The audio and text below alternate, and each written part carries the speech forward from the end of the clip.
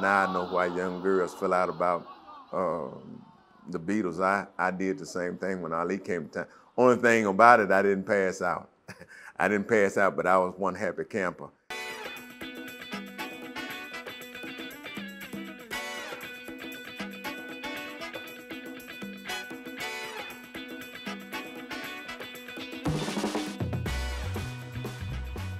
For me to be feet away from him as he passed through downtown was amazing to me. It just kind of blew my mind. They kept bumping up against me and I would bump up against the car, bump up against the car.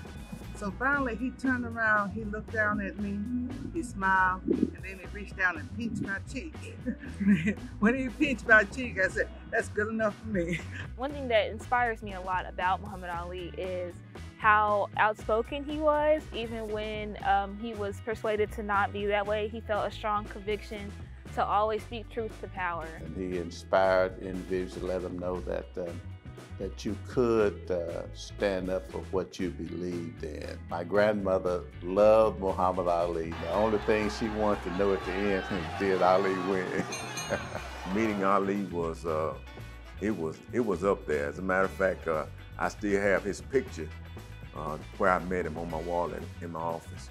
It was extremely important because it's always important for our students to be able to see someone who looks like them, who has accomplished something in life, who has a positive life, and he was definitely known for that. I've been to several historically black colleges, and nobody has been able to surpass what I've seen at UAPB at homecoming.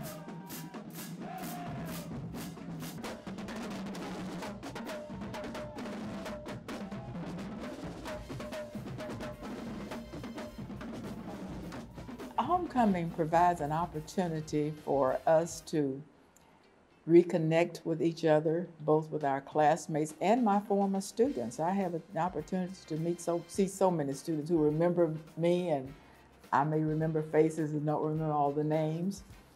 It also gives us an opportunity to see and talk about the accomplishments that the university has made since the time that we were here. Family reunion, that's what it actually means. It's a family reunion. Get an opportunity to rekindle relationships. When I was elected Miss UAPB, I mean, my mind was blown. Growing up, I was never a pageant girl. I actually made fun of pageant girls. But when I came to UAPB, it meant more than just a title to me. And so when I had the title, I felt like I could really make a difference in a greater way. And then to win the title of the #1 Ebony HBCU Campus Queen, I felt like that was great for my university as well in the HBCU world, to let them know that UAPB is here. We are still kicking in the South. It's the time for those that receive much from the institution to give back to the institution. And that's what makes homecoming special to me. The most enjoyable moment in my life, especially during any homecoming, is to have the greatest to come back and help put the University of Arkansas at Pine Bluff on the map. For him to come to this campus multiple times, I think also speaks about what the mission of this university is and how they want to develop students who will also carry that torch when it may not be popular to do so. And that's definitely what my university did for me. Coming to a small environment and seeing people that were just like you, who had a genuine concern for your welfare, not only as a student, but as a person.